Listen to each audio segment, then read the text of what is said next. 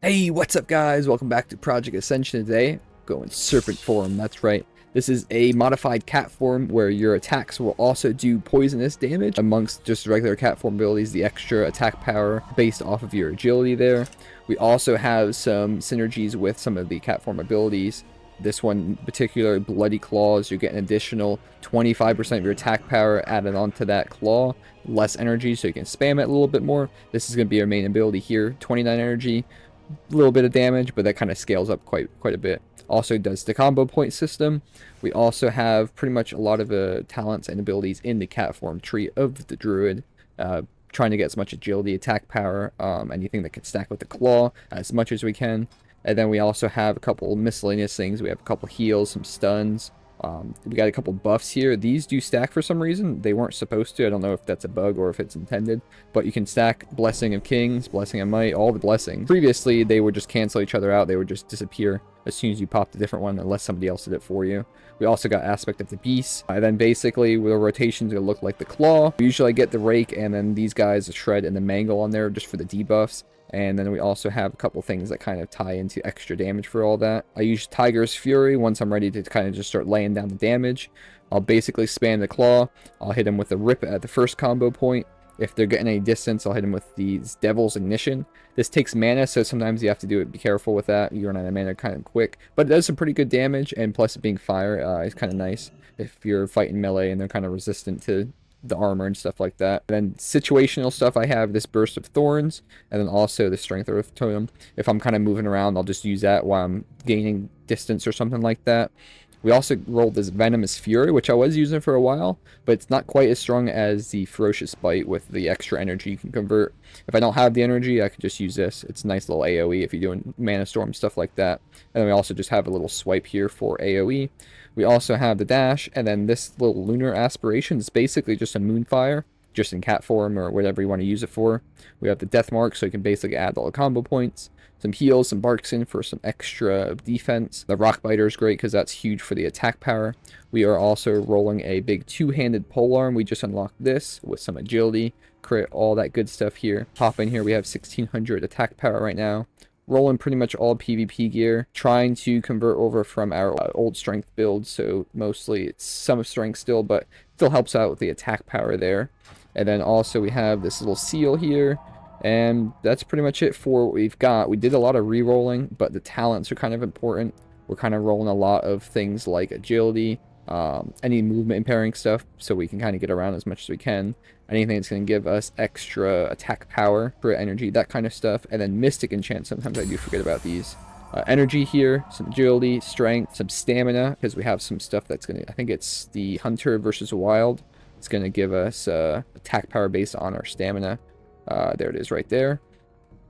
And then also we got through these in here because we're doing a lot of auto attacks. So 5% nature, 5% frost, extra damage there. And then this one was pretty good because this is 6% extra of claw, rake, mangle. So those are some of our big abilities. And maul, I think maul is, I don't think we have maul, but and then we also have this physical damage and nature because of our poisonous strikes or nature.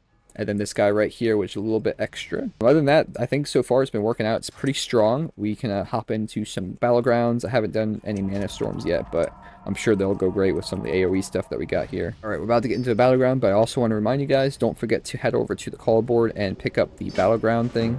This says it only gives you 12k, but it gives you 30k when you turn this in. And on top of that, it'll give you a bunch of extra loots. Either 30k there, a little bit of arena points, as well as some scrolls and stuff like that, so you can re-roll as much as you can. We also have the ice armor. I don't know if we were able to get armor to the teeth. No, but if we did get that, that would be great. A little extra attack power just for having armor. And I was hoping to get the battle shout, but we didn't get that yet, so if we re-roll that, that would be good as well. All right, let's see. So another thing I wanted to mention about this build, if you can roll it, maybe hold on to it. Any kind of stuff for like mana, like for example, there is some of the paladin seals, and I think I have something over here that gives me mana. I think it's this one right here. Switching in and out of form, whether it's a cat form, serpent form, whatever it is, it uses up a lot of mana because you'll get out, you'll heal, and then you can't get back into it because you're out of mana. So you just kind of keep that in the back of your head. If you have any add-ons that show your nameplates, make sure you can always see the mana even when you're in the form, because you're going to lose that pretty quickly as we're kind of getting shredded by these little imps over here. Alright, boys, we're over here in the good old Dead Mines. A little bit of Mana Storm action. Let's see how we can do in here.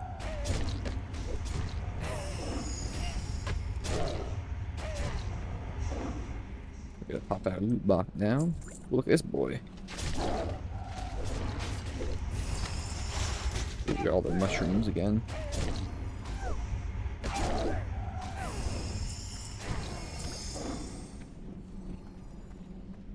I'd like to see if the Serpent was immune a little bit to the nature damage. Resistance. No, I just have frost resistance, probably from like a piece of gear or something.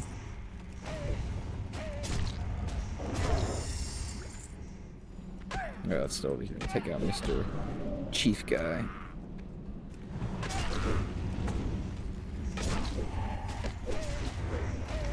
And now with all these guys that are on us, we can use our AoE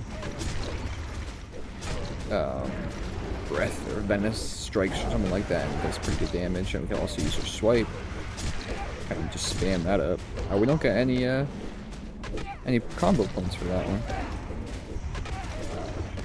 So we can generate some combo points here and lash that with the venomous strikes. We just gotta keep moving because these damn mushrooms, they do a lot of damage. You made that look easy. There we go. Nice. We'll head out here into the next one, Razor Fen. Right, here's the boss right here. Got all of our buffs on him. And with a double ferocious bite. Waiting for some energy, so we'll use up our thorn stuff and our little flame ability. Yeah, so once you run out of energy, you kind of get a little bit screwed until you can get some more back. So having those few extra abilities here, or whatever you're able to roll, might help out a little bit, keeping you on top there, especially in like PvP. Captain Greenskin right here too. Ooh, we got stunned.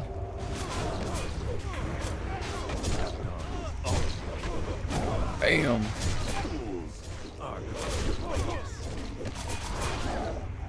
Bam! Nice. We just got Captain Greenskin take out real quick.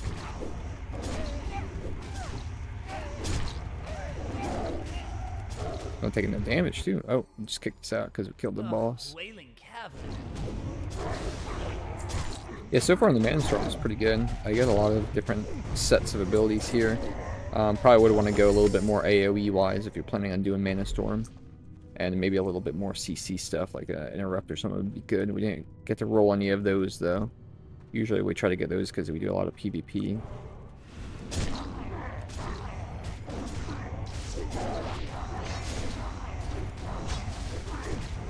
Oh, there's a couple people here.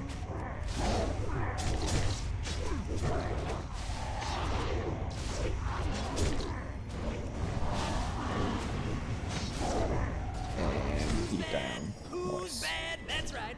We bad. Let's got this little guy hanging out. Let's see if we can take him out before the portal closes. Just in time. Alright, boys, we're in the temple here. Let's see if we can maybe get some good fights without getting mobbed. The only caveat about the battlegrounds is it's getting mobbed sometimes. Same with the double ferocious. Even here, he's kind of messing us up. Maybe I got him, but at what cost? Let's see if we can just do that and just get out of here. Get a healer or two off. This guy's gonna want to slap us around. Just have to be careful when you don't overheal because I don't run out of mana. I'll wait for him to come down here. Got this boar. Look at this big boy. Holy shit.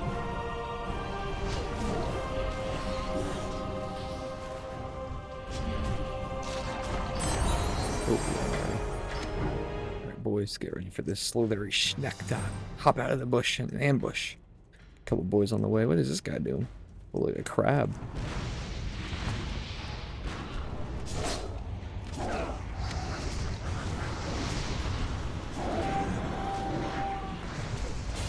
Do some big damage to him early on.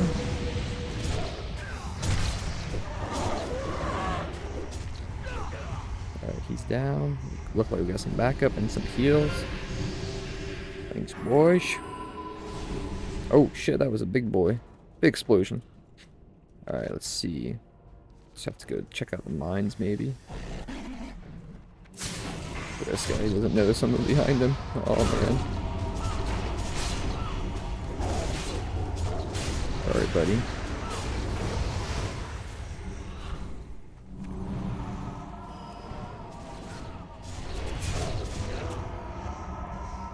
The mine's ours. Yoink! Yeah, this fire blasting that we got, this Devil's Ignition, is really strong, but it does take a minute to get to them. It's not like an instant fire blast, more of like a fireball. Or pyro blast.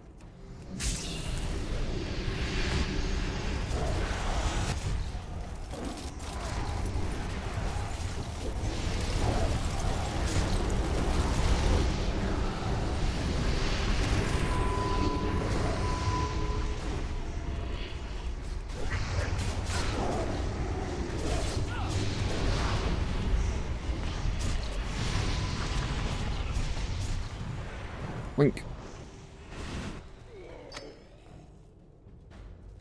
Oh man, boys, we're just steamrolling this team. I feel so bad I happen to have this happen to me every once in a while too, and it kind of sucks.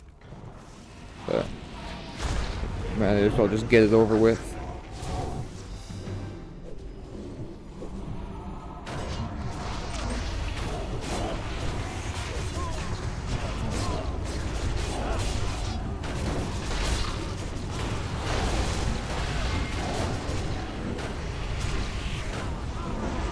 Well, boys, while we're hanging out here waiting for this match to end, and hopefully they're get some mercy up there. The class is pretty cool. I really like the Serpent form. I think it's a unique take. I've always liked cat forms. I know back in the day, like Mist and Pandaria, I used to main cat form. It was awesome.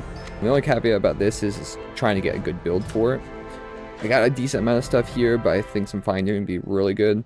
And I know I was doing a lot more damage before level 60, probably just because not everybody was like decked out and able to re-roll as much, or spent more time re-rolling than I have. But there's definitely some stuff in here that should and could be tweaked, probably a little more attack power, maybe some better gear and stuff like that. I was rolling this single polearm. I seemed like that was pretty good. Doing some of the math on some of the other ones, it seemed pretty good. I don't know if there's a big difference between this and dual wield for agility with the cat form, because they have the extra cooldown and everything and the cost, so that might factor in pretty good, and you just lose that 20% there at the crit. But overall, it was really cool. There is some other cool venomous abilities. We got Serpent Venom, that's pretty cool. Get any of those, that would probably be a good synergy, because then you can refer back to our last build, the poisons, and factor in a lot of those perks that give you the nature damage buff. See, we got the Hydra's Venom, that's pretty good. That uses rage, so you can use the modifiers there. Don't know if the Envenom will work, because it might be a rogue one. It might take you out of the cat form. That's what you kind of have to be careful for. This one says it's a usable while shape shifted, so that's good. Dispatch probably wouldn't be able to work. Anything that is Venom is probably going to be very good because it's all nature damage. But yeah, if you can combine some of that with some of the nature stuff, maybe even get some poisons in there. And there is the, let's see, I think it's in one of these. This right here is usually pretty good. Just get some extra damage plus the poisoned, if you can get some of that to roll in, or even maybe the poisoned weapons. A bunch of different aspects for the build. But other than that, it's a really cool little build there. I do see this running around a lot, especially when it first came out. It's nice to finally get into it a little bit and roll some decent stuff. So don't forget to like and subscribe. Any suggestions for future builds, let me know. And I'll catch you guys in the next one. Thanks for watching.